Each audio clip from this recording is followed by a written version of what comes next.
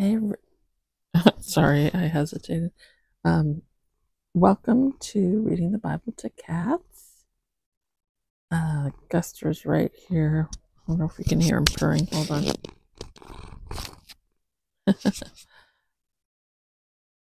And Henry's looking cute. Henny, don't hide your face. Henny, Henny. Okay, well, I guess I have to hold the camera. Okay. Um, I figured I would read a psalm and maybe we'll do the date thing for a little while. So since it's June 19th, 2024, we'll read Psalm 19, which I've read before, but I love that psalm. Okay, let's see. I'm looking it up. Uh-oh. I hope Henry doesn't leave. Okay. Psalm 19. Oops, sorry. Okay, Psalm 19. The heavens declare the glory of God, and the firmament shows his handiwork. Day unto day utters speech, and night unto night reveals knowledge. Oh, wait. Everyone, this is the New King James Version, which is poetic. I'm going to try the NIV, though. Sorry.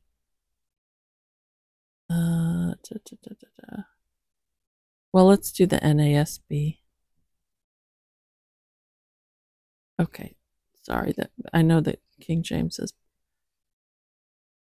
is poetic. Now I'm stuck on the.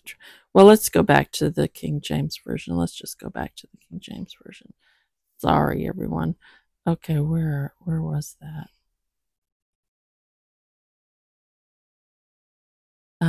King James Version, where are you? I'm scrolling. I'm looking on my phone. Okay, there we go. Okay, let's do that one again. Okay, so here it is. The heavens declare the glory of God, and the firmament.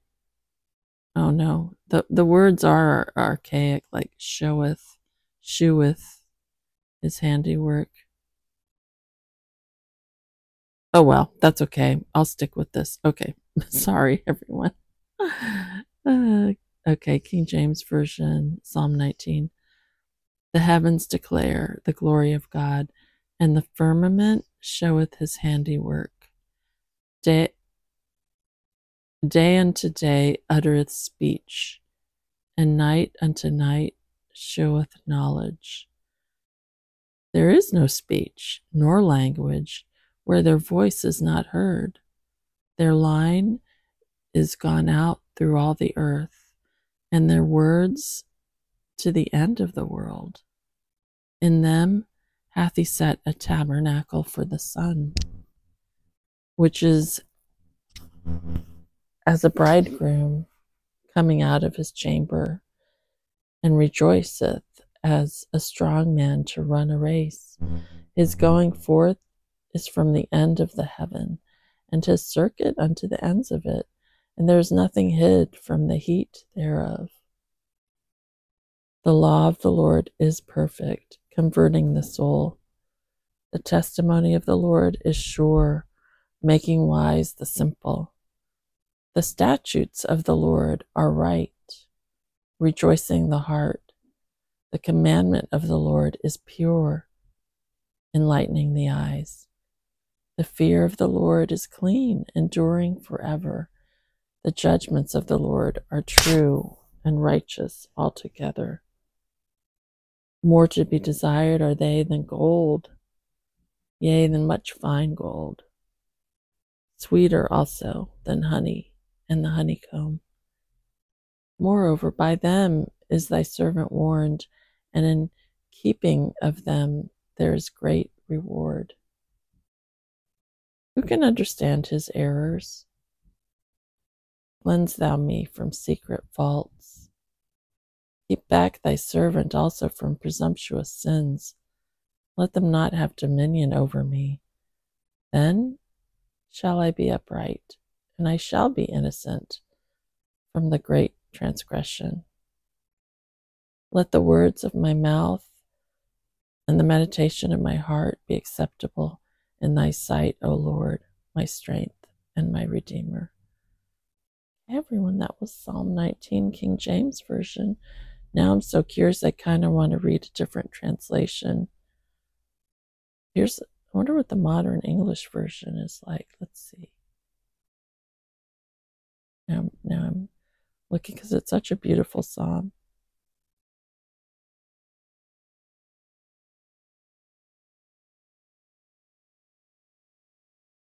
Well, maybe let's try the Living Bible, or what that is. Oh, that's really unusual.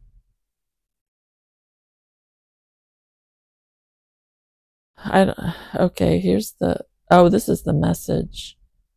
Psalm 19, the Message, which is a unique translation. But I can read that one too. Let me read that one because it's so different from the KJV version. God's glory is on tour in the skies. Godcraft on exhibit across the horizon. Madame Day holds classes every morning. Professor Knight lectures each evening. Their words aren't heard. Their voices aren't recorded, but their silence fills the earth. Unspoken truth is spoken everywhere. God makes a huge dome for the sun, a superdome. The morning sun, a new husband leaping from his honeymoon bed. The day-breaking sun, an athlete racing to the tape. That's how God's word vaults across the skies, from sunrise to sunset. Melting ice, scorching deserts, warming hearts to faith. The revelation of God is whole and pulls our lives together. The signposts of God are clear and point out the right road. The life maps of God are right, showing the way to joy. The directions of God are plain as easy on the eye and easy on the eyes. God's reputation is 24-karat gold with a lifetime guarantee. The decisions of God are accurate down to the nth degree. God's word is better than a diamond set between emeralds. You like it better than strawberries in spring, better than red, ripe strawberries. There's more. God's word warns us of danger and directs us to hidden treasure. Otherwise, how will we find our way? Or know when we play the fool? Clean the slate, God, so we can start the day fresh. Keep me from stupid sins, from thinking I can take over your work. Then I can start this day sun-washed, scrubbed clean of the grime of sin. These are the words in my mouth. It is I who speak and not the Bible. I goofed that verse up. These are the words in my mouth. These are what I chew on and pray. Accept them when I place them on the morning altar. O God, my altar rock. O God, priest of my altar. Okay, everybody, that was Psalm 19 from the Message translation, which, takes a lot of liberties. It's more like a paraphrase of the psalm. It's kind of like he paraphrased it. But it was lovely in its own right. Yeah, I love that.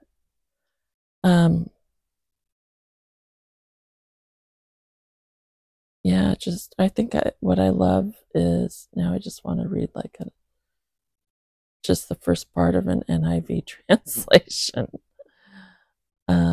NIV. Where is the NIV? Oh, here it is.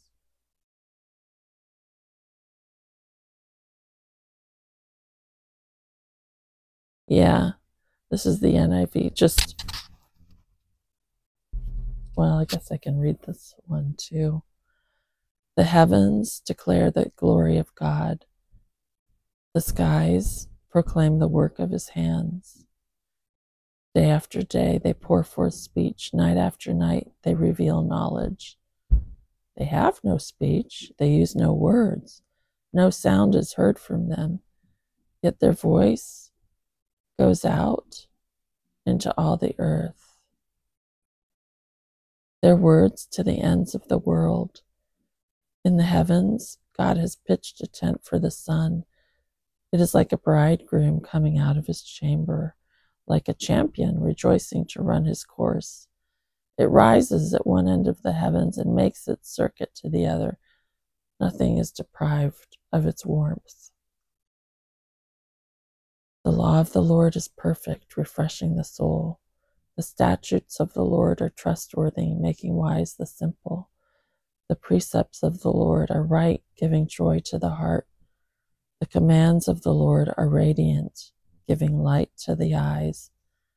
The fear of the Lord is pure, enduring forever.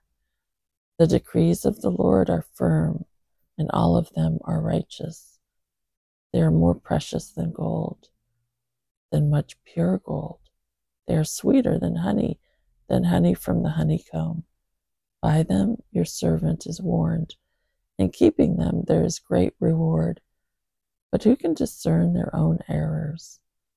Forgive my hidden faults. Keep your servant also from willful sins. May they not rule over me.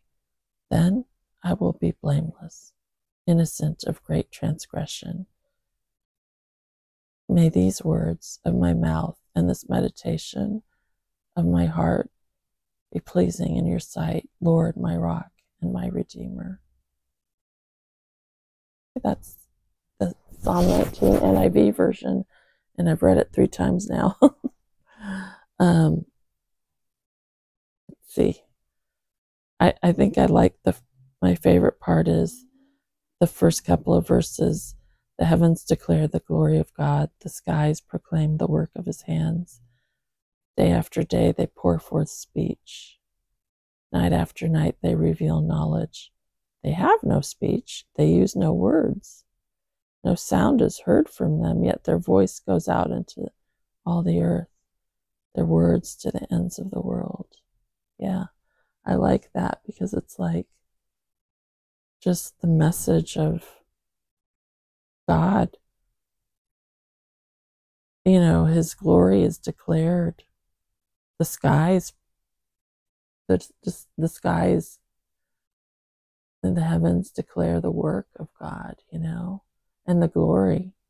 I love that. Without words, without speech, it's just you look up, you see the skies, you see the clouds, you know, during the day, and it's, you know, declaring the glory of God and God's handiwork. Or at night, you look up and you see the stars at night, or the moon. You know, it's declaring the handiwork, the glory of God, day after day. I love that. Sorry, I have morning voice. This is my morning. I don't know why I have morning voice, but I do. It's by the way, I wanted to thank you all for praying for me so much. I really, really appreciate it. I got a clean bill of health from that report, at least from that report. Yeah, it's nothing to worry about.